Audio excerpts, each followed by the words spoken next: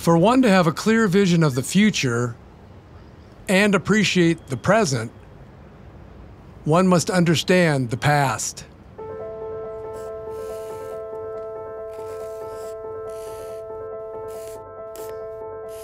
In 1947, a seed was planted in the heart of a Des Moines Public High School teacher.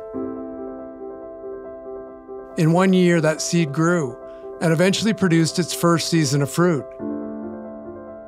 In the fall of 1948, the first class of students to attend what is known today as Des Moines Christian School showed up to learn in a Christ-centered setting. Over the course of the next few years, class sizes grew, more grades were added, buildings were outgrown, and giving hearts gave to the cause. In 1954, the ground was broken for the first new school, which at that time was just off a quiet gravel road on the edge of town. The first new school had one story and one hallway. Today, this building sits at the busy intersection of Franklin and 63rd Street. In the 1970s, the school experienced severe financial stress. So much so that the board voted to close the school in 1972.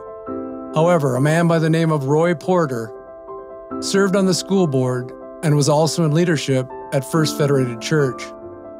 Through this connection, the church came alongside the Des Moines Christian School and provided financial resources that allowed the school to remain open.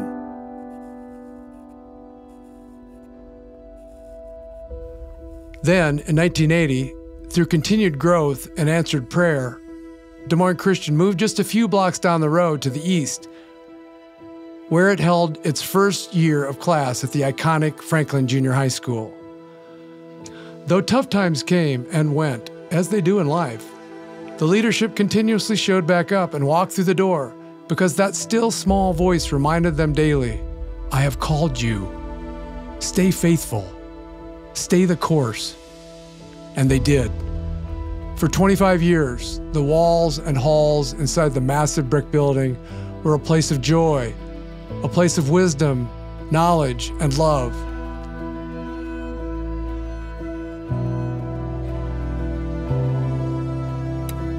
Eight years later, in 1987, the first class graduated from Des Moines Christian High School. Leadership knew it was always about the child, the student.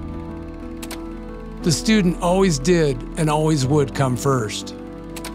Because since the beginning, and to this day,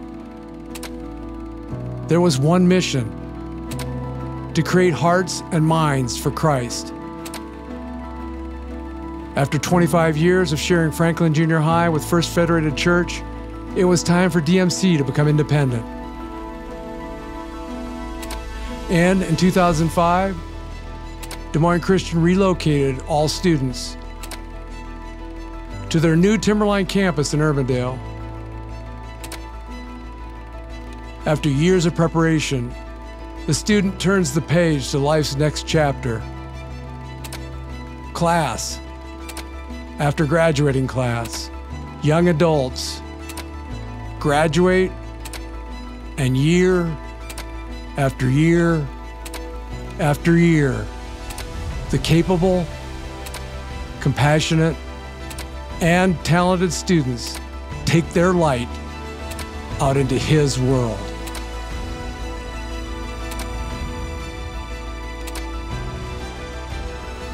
In the beginning, God created the heavens and the earth. The earth was without form and void, and darkness was over the face of the deep. And the Spirit of God was hovering over the face of the waters.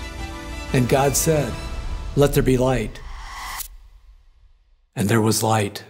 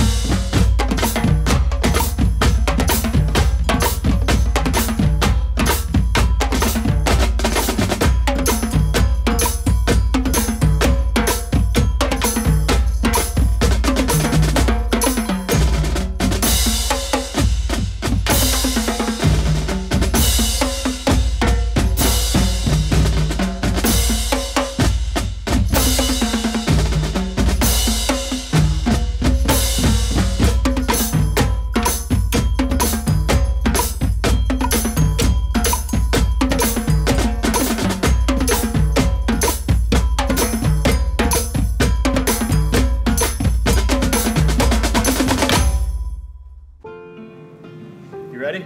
I'm ready. Where do you want me looking? You're gonna look at me the whole time. Okay, perfect. You're gonna give me a pound. There we go. Hold that for me. Okay. Hold that up. Give me a big smile. Psalm 145 says, "One generation commends your works to another. They tell of your mighty acts." We're sharing all of these stories with you so that you can celebrate God's faithfulness with Des Moines Christian School students, families, and employees. In 1948, we had 1 teacher and 14 students. Today, 74 teachers and almost 1,300 students. It is good. It is good to celebrate God's faithfulness. He was faithful then, He's faithful now, and He'll be faithful in the future. So the way Des Moines Christian School impacted our family and our kids individually was that it gave them a strong biblical teaching that they've carried through their marriages, having kids, and is now ingrained in their children. It's awesome to see that. You know, it sounds cheesy. I remember my parents talking about, oh, you get to have an education every day where people tell you about the love of Jesus and your faith, and you're like, okay, Mom and Dad, that's great. But it's so true. That had such a huge role in my life, and I'm just so honored to know that my kids get to have that same experience and get to know Jesus now. Knowing that the teachers, the staff were partnering with us in raising our kids in beliefs that we believed in, and knowing that the teachers were praying for our kids, huge, huge. Went to parent-teacher conferences for the first time, right? Especially as new parents for the first time. And she opened up with prayer. And she prayed over our kids, she prayed over Katie, she prayed over me. There was a desire for our kids to succeed here. That's a really important thing today, because I think the world says, we don't care whether you do this or that or the other thing. It's not about success anymore, and their success is in what great parents they are and how they pass that on to their kids. As they've grown up, it's kind of the stool with 3 legs. You know, it was the family, it was the church, and it was the school. And they had the same support in all of those places. They got the same biblical teaching in all of those places. They found a lot of worth in their friendships. He recognizes a difference in the kids and the friends that he's hanging out with here. The things they talk about, the way that they encourage each other. These are real, meaningful, deep friendships. You become like and are encouraged by and model your life after your friends in high school. That's part of your development, that's part of your identity. And so to have the friends here that genuinely loved Jesus, genuinely cared about me, cared about my family, my parents, worked hard, wanted to do well in school, I cannot separate that from who I am today. The other thing I think about when I think about Des Moines Christian is the teachers.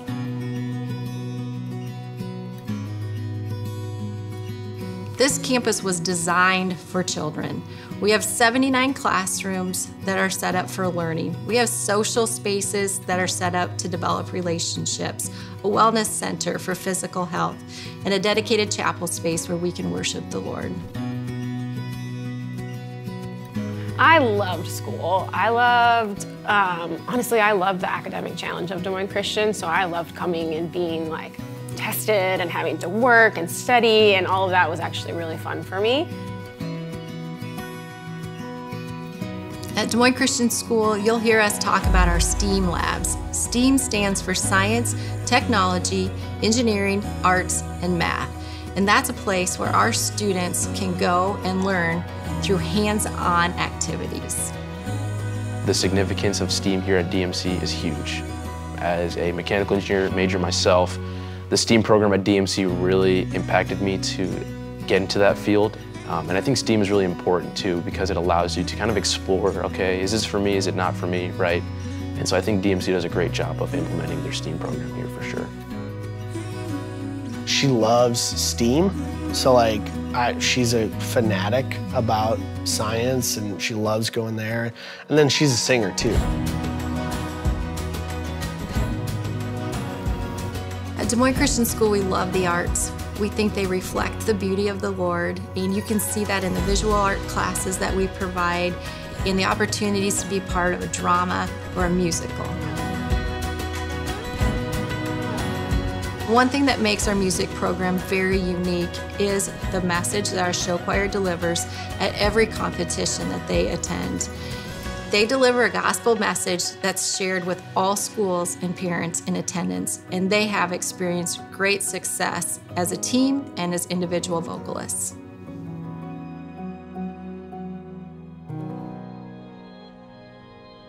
I can almost get teary-eyed over it, where the school is today. And I feel so blessed to have been a part of that process. I'm very excited about the leadership that we have. I'm excited about the teachers. And God is in all the details here. God's in the center of this. And I've always said, if we keep God in the center of everything that we do, He will bless the school, and He has. DMC is worth the investment in your kids, and DMC is worth the investment of your time and your energy and your talents, because they're stewarding what God's given them appropriately.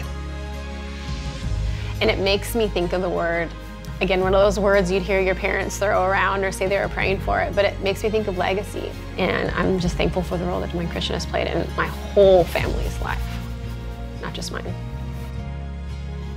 So right now we have unprecedented demand for enrollment, and I often think about the families in the 1940s when they opened a school, and I think, wow, one teacher, 14 kids, they would never be able to dream about the school Des Moines Christian is today.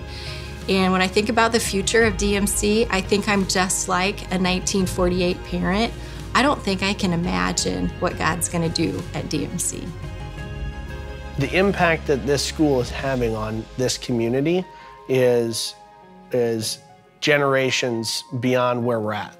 But in a time of turmoil, right, the light on the hill is the most important, right? And DMC is one of those lights on the hill here in our community.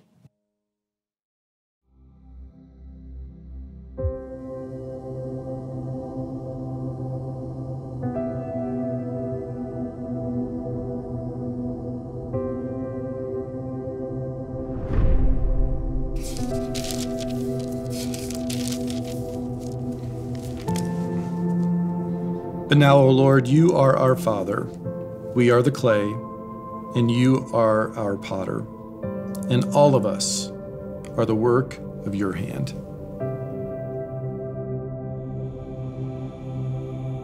I believe God invites us into His story, His work, each and every day, no matter what we do. And we all just have the opportunity to do it here at a really special place called Des Moines Christian. So there was a board meeting in the spring of 2021 that really led to a critical decision point. We were either going to step out in faith and sign a contract with our general contractor to lock in critical materials for this project, or we were going to be indefinitely delayed. At that moment, we didn't have 100% of the project costs. The money wasn't all there, but we felt like God was. So we signed the contract with the general contractor, locked in the materials, got the timeline, and started this whole process. The 17,000 square feet of addition was obviously, from a construction standpoint, quite difficult, but from a timeline standpoint, remodeling 23,000 square feet in a 3-month period of time was an extremely ambitious timeline, but we were able to pull together and do some incredible things in that 3-month period of time and open, ready for that first day of school. I can't overemphasize too the fact that we're not defined by this facility. We've put a lot of effort into facilities, but they are literally to facilitate the mission here. That's their job. You know, when Des Moines Christian started with 14 students in a church building, that wasn't the identity of Des Moines Christian School. You fast forward, and when the school had over 100 students, or when the school was at First Federated, that still wasn't our identity. When we moved out here to Urbandale, when we crossed the 1,000 student threshold, that wasn't our identity. because our identity has always been our mission, and that is equipping minds and nurturing hearts to impact the world for Christ. And that's what we want to continue to focus on as we look to our future. And so when people ask me, Kate, how big do you want Des Moines Christian to be?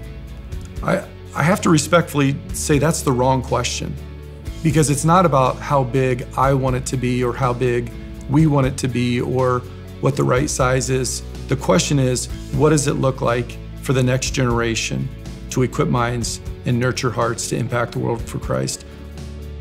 And so we just want to make sure that we do everything that we can and prepare our graduates to step out on whatever stage that God puts them on in their life. And everybody has a stage. It doesn't matter what job, what vocation, what area of the world that they live in. That stage is there and ready for them to proclaim Jesus with their lives and to make an impact on the world around them.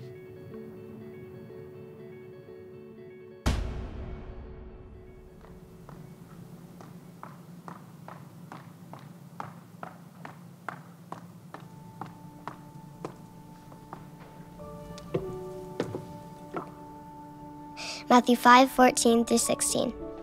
Matthew 5:14 through 16. Matthew 5:14 through 16. Matthew 5:14 through 16.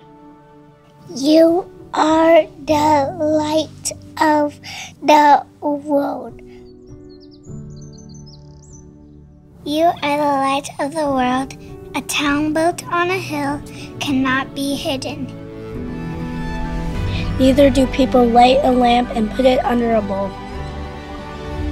Instead, they put it on its stand, and it gives light to everyone in the house. In the same way, let your light shine before others,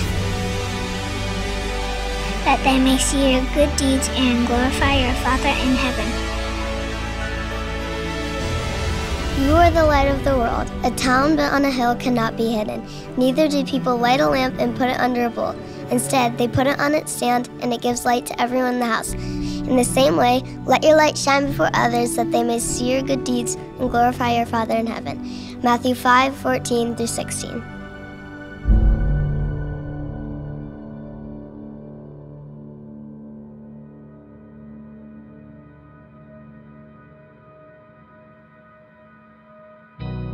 I was so privileged to be among so many great people and God doing so many amazing things at Des Moines Christian in those 14 years that I was superintendent.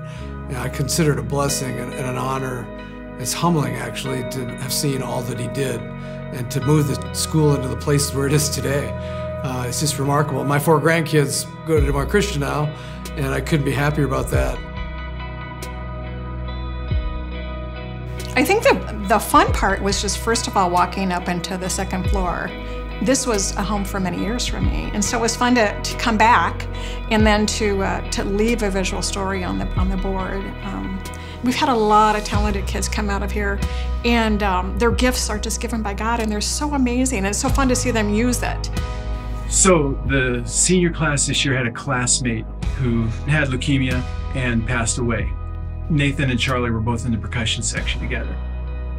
So Charlie, as a tribute to Nathan this senior year, wanted to write something for him musically, just to create a memorial. I mean, it's exciting to watch that creative process, but to watch the crew's eyes light up, it's like, that's the whole intent of this thing, to see how what we do at DMC impacts lives. 'Cause the God